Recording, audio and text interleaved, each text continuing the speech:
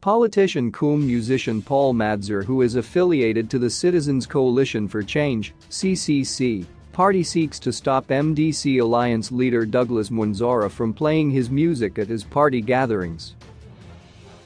Most of Madzore's political songs were composed when members of the CCC party were still affiliated to the MDC.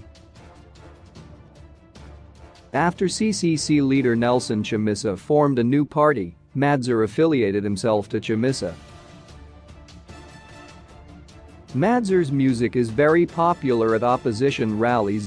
During the ongoing political party campaigns to drum up support for the 2023 general elections and March 26 by-elections, Madzore's music has been played by the MDCs and the CCC parties. Ironically, the CCC party claims to be a new baby, but still uses the old music. Madzore told the Newsday that he does not believe in Mwonzora and his party, adding that they should respect his music and stop provoking the CCC party through his music. "If I had the means to stop Mwonzora from playing my music, I would simply go and switch off their PA system," Madzore said.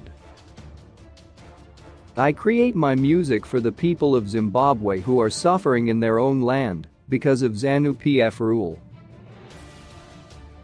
One thing that is very clear is that I do not support Mwonzora, a person who recalled people that were elected.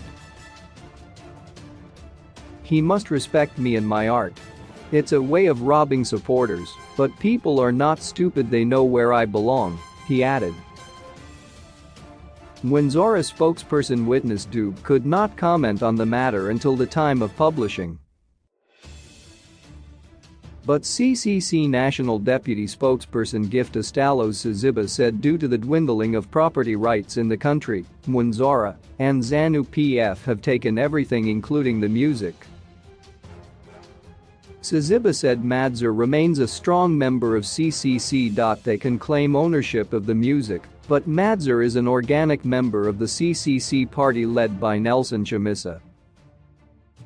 For that reason they can use whatever they want, but Madzore has already started creating new music for the CCC party, Siziba said.